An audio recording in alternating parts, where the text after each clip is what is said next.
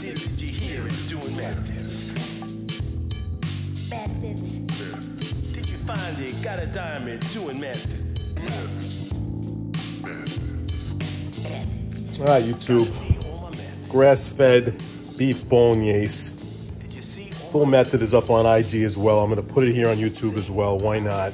You guys deserve it. Here we go. Got a lot of ground beef here. It was in the freezer. Okay, I'm going to start laying it out.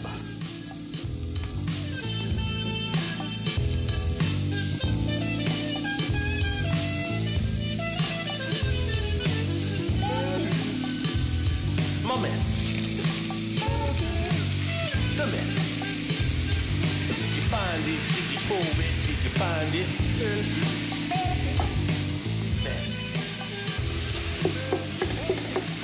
The first step is boil out all the water in the meat. Let the meat boil. Cover the bottom with meat.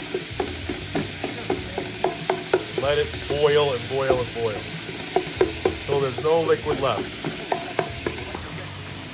Now it's going to start boiling. You're going to see it. We'll just keep pushing it down and breaking up the raw parts.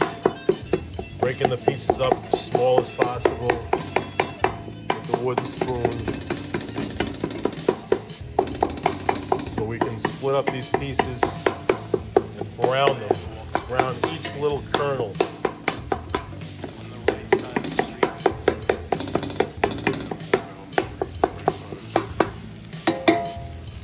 See all the water?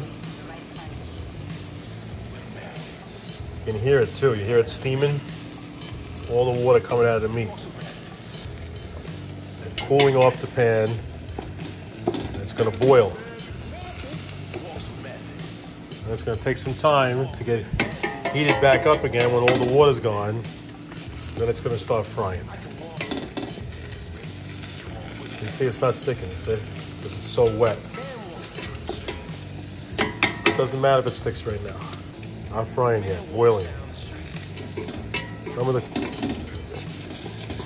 sides a little bit, but you can just clean them like this. Just go around with the spoon.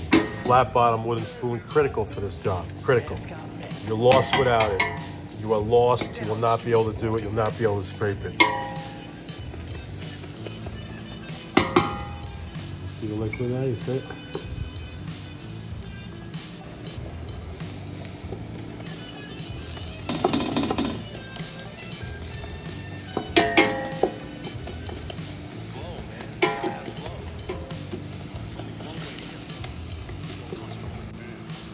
Now we're going to start adding the butter.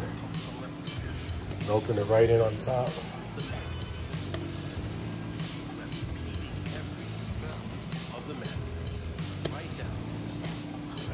We got a lot of meat here. It has almost no fat.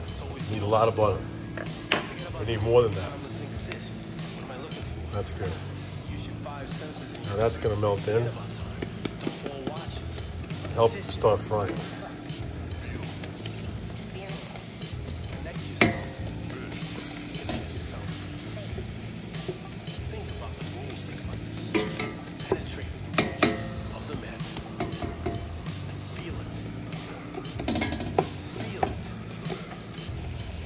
Now we're starting to run out of liquid. We're going to end up with only fat left. And you're going to hear it. It's going to start to fry. It's going to start making loud noise. It's going to start to crackle and pop.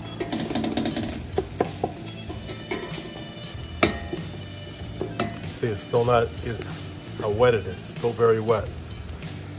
See what's happening? The edges are getting hotter because the meat is not touching the edges. So the edges are getting very hot, see? I'm going to lower the heat just a little bit. Going a little too fast. You're going to hear it. It's already starting to fry. You can hear it. You hear it? Fat now. See? Now it's going to be fat left over. See? See, that's fat. Not liquid anymore. There it goes. You see it? Now it's frying.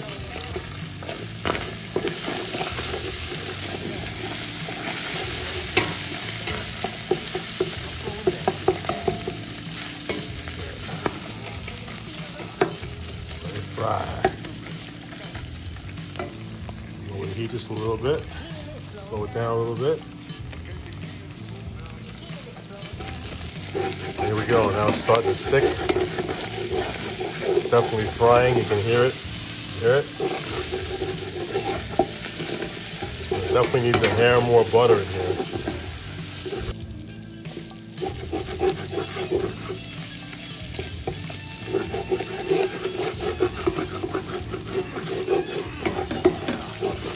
Nice color. Scraping. Frying.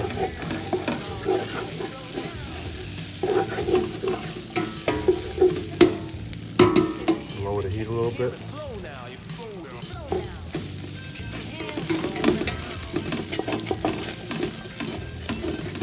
So scrape.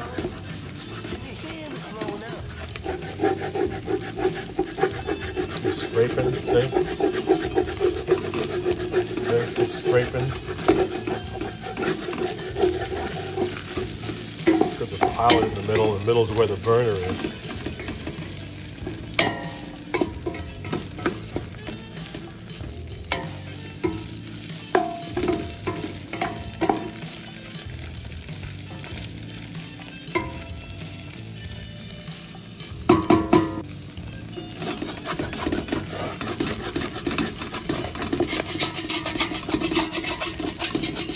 All those crunchy bits. That's what you need. That's what makes it great.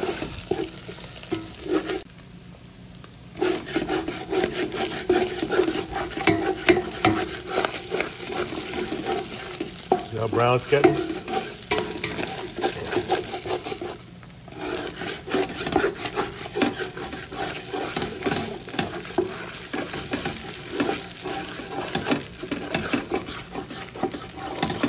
Left brown, getting all those brown bits. That's what you want. Bits and bits and bits. The more brown bits, the better the bolognese. Let that again, cover the bottom. That's just the right amount of fat. You can see it's frying very nicely. Spread it back out again. Plenty of fat in the pan to brown it nicely. Bam, boom, zing. Brown is so nice now.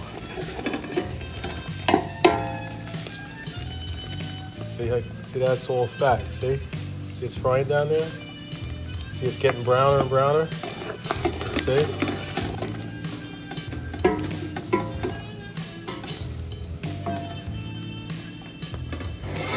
See, I'm on a pretty high heat. See? Not on the highest I have, but I'm on a high heat, so you can see how it's frying perfectly.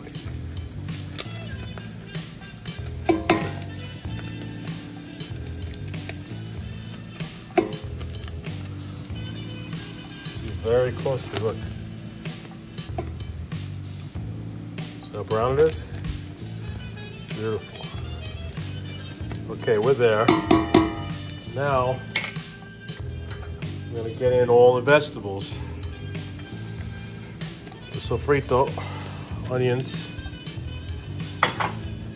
carrots. Whoops. One-handed here as usual. Celery. Okay, now this is going to help to the glaze.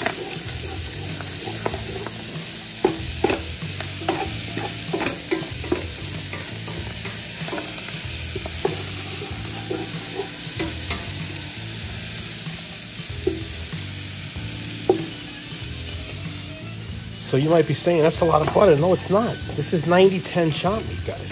There's almost no fat in this whatsoever. It needed fat to be able to fry. Okay? Not a problem. And now adding in all these onions, also, it needs fat to fry the onions too. A lot of milk is going in here. A lot of tomato paste. There's going to be a huge amount of bolognese here. Okay? I'm not making a little bit here. I'm making a lot. You'd be making a lot less than this. I mean, this is basically about 5 pounds of chopped meat, grass-fed chopped meat.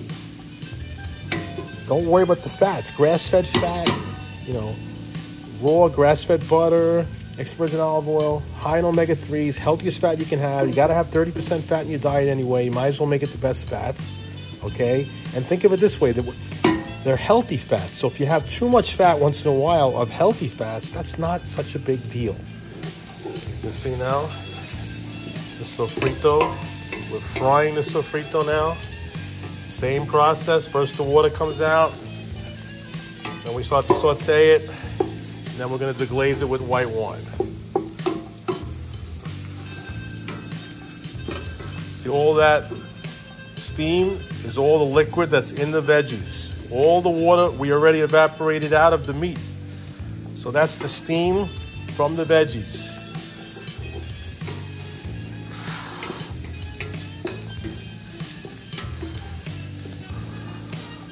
This is delicious as it is right here. As is. Amazing.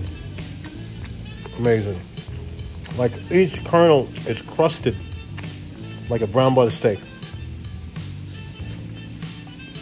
You put a little salt and pepper in here, maybe some chilies. Get a little more fat in here. And you can make tacos out of this right away. Boom, boom, boom. All right, so now we're frying. You can hear we're almost frying again. And that's when we're going to add in the white wine. As soon as we're frying again. You hear it frying?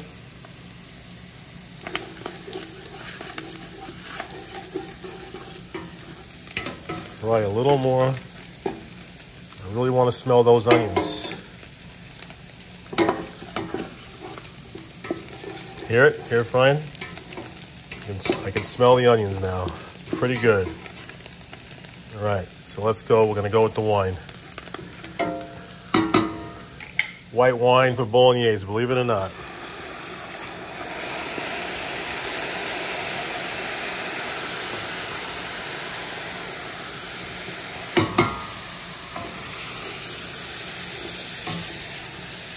It's going to evaporate very quickly. Just like that. That's perfect. I don't like a lot of wine in my Bolognese. I'm gonna pull it off the fire. Now I'm gonna add in the milk and the tomato paste. Okay, here we go.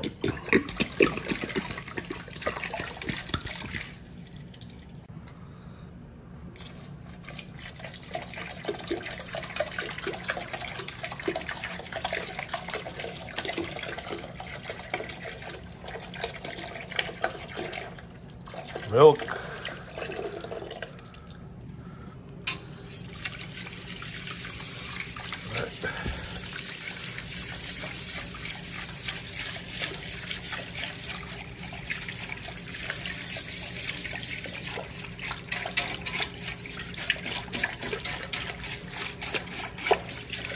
Needs more paste.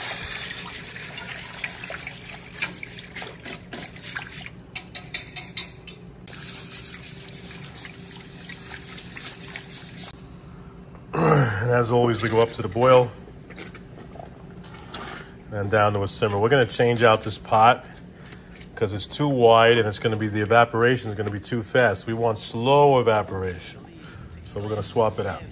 I just want to get up to a boil first to make sure I clean the pot up nice, get all the baked on drippings off, and then I'll swap it out. And there we go.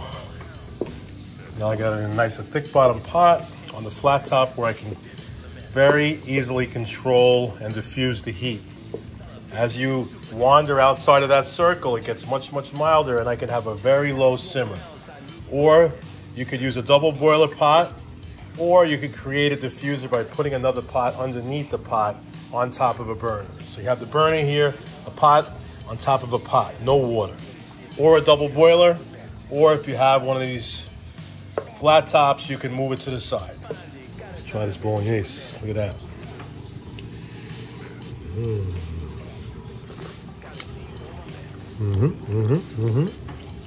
Wow. The flavor's already amazing. It hasn't even cooked yet. Oh my God. Delicious. Got the bolognese going. I'm gonna put this on low now. It's definitely going way too high. Just gonna let it keep cooking. Keep stirring it. Be careful when you scraping the bottom. Sometimes it pops up real fast, especially if you wait a long time. You see?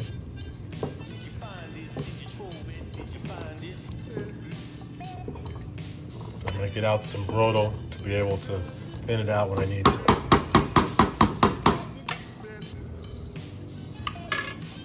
Let's get this up on the burner. Get it up to a boil. Flat bottom spoon, very important. Scrape the bottom. Figure eights inside the thing. Figure eights.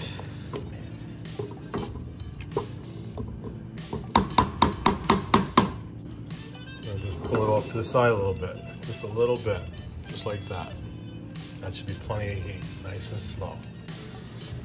And we keep stirring the bolognese, making sure it's not sticking. It's still good now. When it needs some, we'll put some more brodo in there. We'll introduce some brodo, actually, the first time we're putting brodo to thin it out if we need to. The idea is not to need to just go very slow and evaporate slowly. It's definitely got a little thick. We want to thin it out a little bit. We're going to add a little brodo. Just like that. Be careful, don't add too much, because you can't take it out. You have to keep reducing. So I'm just loosening it up so I can let it go for like another hour or so. Santino's not hungry yet. He's going to want the bolognese later. And here's the finished product.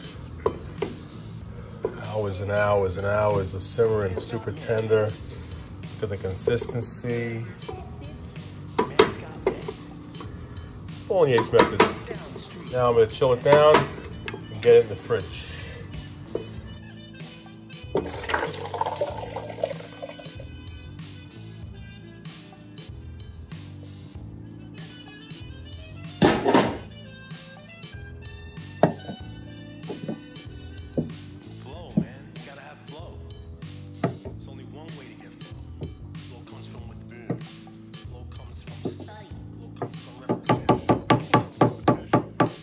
Beautiful. You can see the consistency, and you'll remember I put no seasoning in this, no herbs in this, nothing, because I wasn't gonna make any pasta. I was making the sauce ahead of time. So now when I need the sauce for lasagna, or I wanna make pasta, or whatever it is, bang, boom, zing, I season it. You're gonna see. So I made the bolognese and I wasn't gonna have any. I wasn't gonna make any pasta with it. So there was no point to finish it with herbs and, you know, all the other seasonings. I just put the cinnamon stick in there because that does take time to extract. But I put nothing else, no salt, no pepper, nothing, because I'll do it when I need it. And that's what we do with sauces. We keep them basic and neutral unless we're gonna finish them and eat them right away. It doesn't make sense. I put this in the fridge and now it's more versatile, and the herbs I add to it will be fresh. Okay, when I bring it up right now, because I'm going to make something with it right now, when I bring it up, I'm going to add bay leaves to it. Okay, I'm going to add some black pepper to it. Okay, I might add a little tiny bit of salt to it, not a lot of salt. Okay, but the idea is there's no point, because the herbs the flavor is kind of fleeting from herbs. And it's kind of like having a tea when you think about herbs. It's the best way to think about it. Okay, it kind of burns off. So you extract, you eat right away, okay? And that's it. You don't count on those herbs. That's why jarred sauces are horrible, because the herbs burn off, or a lot of the aromatics burn off, okay? And, you know, they just ferment inside the jar. So always remember that. Don't salt, don't season unless you're finishing it and you want to eat it right away.